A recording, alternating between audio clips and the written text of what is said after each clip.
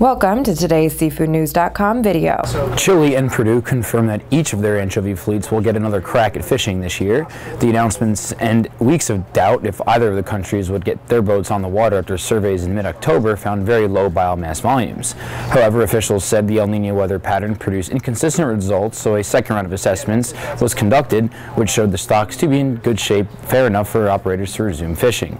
The Chilean fleet will resume activity this week and will be eligible to catch the remaining 27% of the fishery's 314,000 ton quota until December 9th.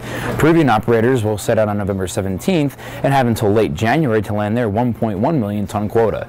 Log into seafoodnews.com for more details out of the Latin American anchovy industry, and check the seafood tab in Comtel for additional market news and commentary from around the seafood industry.